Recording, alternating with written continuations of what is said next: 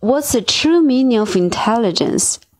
The intelligence isn't an artful person, but a strong will and logical mind. In the long run, 3 aspects can show that a person is smart. First, they pay serious attention to things. People like this can concentrate on one thing in the long term without distraction. This world is so impetuous that there's a lack of concentration. Then they do one thing thoroughly. Second, they tend to have a logical mind.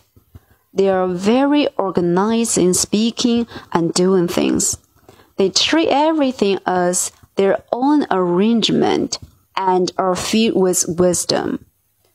Third, these people tend to be strong in their heart, because all of confidence needn't be offered by others' agreement.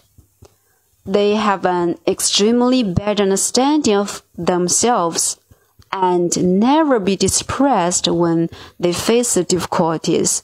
Why? Because they have the confidence to turn things around. Children like this are truly intelligent.